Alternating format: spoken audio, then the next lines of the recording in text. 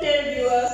Welcome to Enuary River State Dialogue. COVID-19 has affected children and families worldwide because of some decisions taken by government, such as lockdown and closure of schools.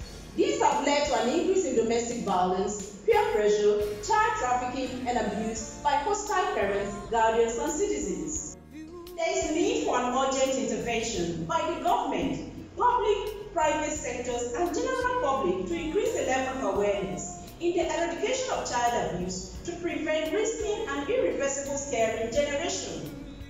We therefore appeal to the general public to make the welfare of children their topmost priority by creating a conducive environment to enhance national development.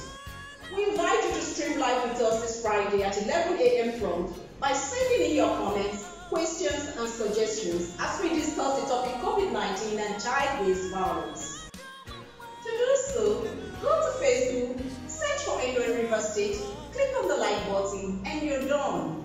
This is a program of the National Orientation Agency, River State, Nigeria, supported by UNICEF.